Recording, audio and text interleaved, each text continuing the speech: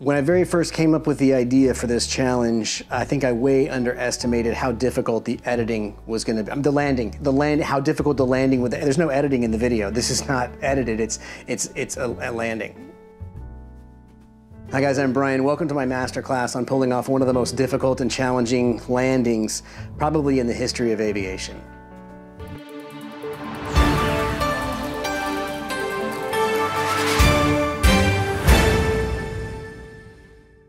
If you've been following my channel at all, or you're even sort of at all involved in aviation, you're probably aware that not only am I a pilot, but I'm a pilot who often gets involved in these sort of challenges. And I don't think it's any surprise that some people copy me. I think most recently, and we're talking about the Red Bull guys, let's just put it out there. Most recently, they did that plane swap where they had two Cessnas airborne and pilots jumped out and attempted to swap planes in flight. I think everyone knows 3 weeks prior to that, I did the plane swap successfully. It was just, I did it on the ramp. But that's not the first time. They've been riding my coattails for a while. I think if you recall, a handful of years back, Felix Baumgartner jumped out of a balloon from the edge of space. Well, just prior to that, I jumped off my bottom stairs holding a balloon into a pile of Legos. And so they get more coverage and notoriety because they have big sponsors like Red Bull. When I jumped off the stairs, I was sponsored by Trapper Keeper. And when I did the plane swap, of course, that one was sponsored by the number 3 and the letter P. I decided for this next challenge, I was going to reach out to the big guys. So I called Red Bull and said, hey, I've got this idea for this, we'll call it a stunt. That's what it was. And then they said, we're busy that day. It was a Wednesday that I wanted to do it. I have a real job, and Wednesday I had some PTO, and I wanted to go land my plane on a heliport at a hotel in Dubai. Red Bull said they were busy. I said, I'll find another sponsor, but I called the hotel, and the hotel said, sorry, another group of pilots are using the helipad that day.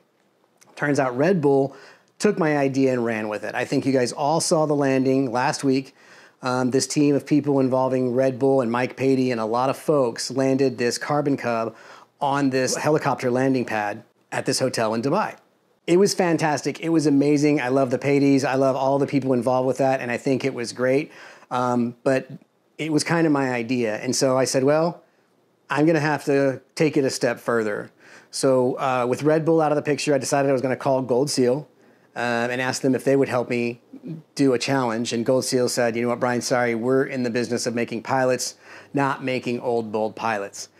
So they weren't willing to sponsor me. But if you want to become a pilot, you should go to groundschool.com and click the Get Started for Free link. It will change your life. So that was it. It was a no from Gold Seal, a no from Red Bull, and a no from the hotel in Dubai. So that's when I decided it was time to up the stakes, and I went the next logical step, Crystal Pepsi and the Kips Big Boy statue. Right away, you're saying, I thought it was Bob's Big Boy. It doesn't matter. There's a bunch of them, and they have different names. It's a statue with a dude holding a hamburger, and by God, I am going to land my plane on that hamburger. And I did. And I want to talk a little bit about the process, how I worked up to that with the Crystal Pepsi team. We had a lot of safety people. There was a lot that went into this. It's not just flying your plane and landing on a hamburger. That's easy. This is very complicated, and I want to talk about the process I went through and where my mind was at each step of the way.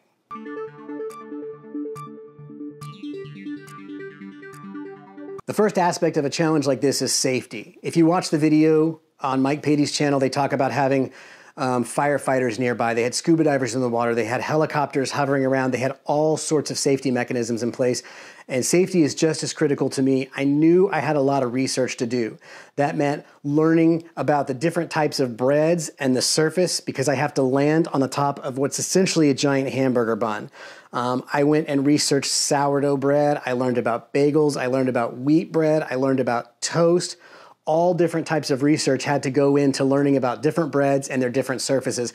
And it's not just me, it's a team. There was a team of us that worked together to determine how these breads behaved in different scenarios, what their compression strength is, how much weight they can carry. We all worked together as a group and also individually to determine the safest way to land an airplane on top of a giant piece of bread. So now that I've done all the research on the target, what it is, the next step is how are you going to hit the target? So in order to figure out how I'm going to hit this target, and remember, this is a small target. This is not easy to do.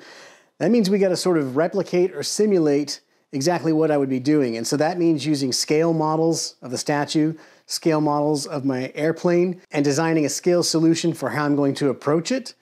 I need to know what route I'm going to deviate around it in the event that things don't look good. If I get a bad crosswind or something else is happening, I need to be able to change course pretty quickly so that I don't smash into this giant hamburger or the big boy himself. Because at the end of the day, we want to be successful, but we also want to be safe. And one other thing I haven't spent a lot of time talking about is the math. There's a ton of math involved in the calculations, how I'm going to approach it. The winds on the ground may be going one direction, but up near the top of the hamburger, they could be going a different direction. And so the math has to be right. Unfortunately, I'm really bad at math, and so this turned out to be extremely frustrating. There were several times where I thought about giving up, but then in a moment of clarity, everything came together, and I came up with the perfect solution for how I wanted to approach the statue, and so now I've got a plan.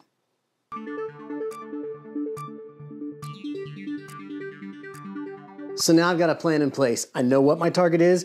I know how to hit my target. I got the safety precautions ready. It's time to put the plan into action. I'm launching from Northwest Regional Airport just west of Dallas, and I'm heading to Burbank, California, where the best of these big boy statues live at.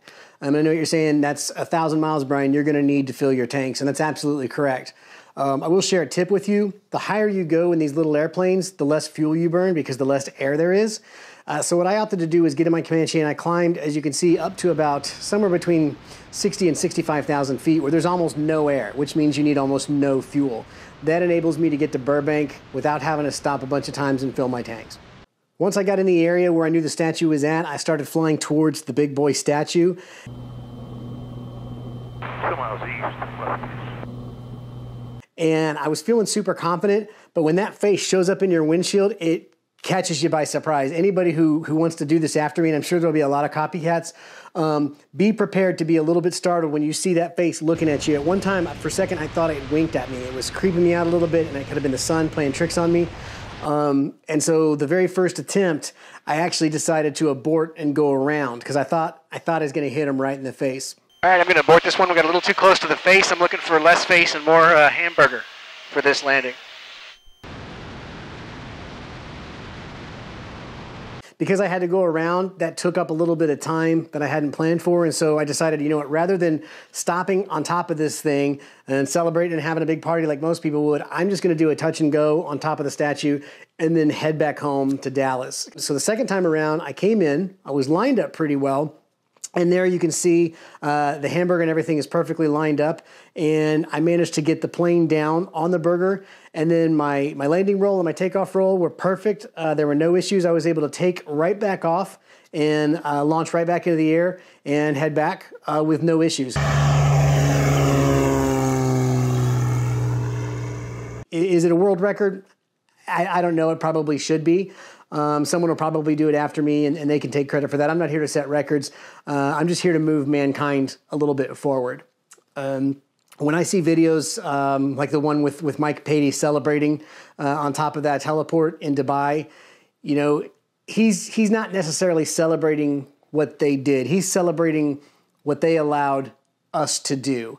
With that challenge that they did on that heliport, they loosened the lid on the jar, but I got the pickles out. And so when I see Mike jumping up and down, celebrating, what he's really celebrating, what he allowed me to be able to do. Because of what I did, we got the pickles. So that is one small step for man.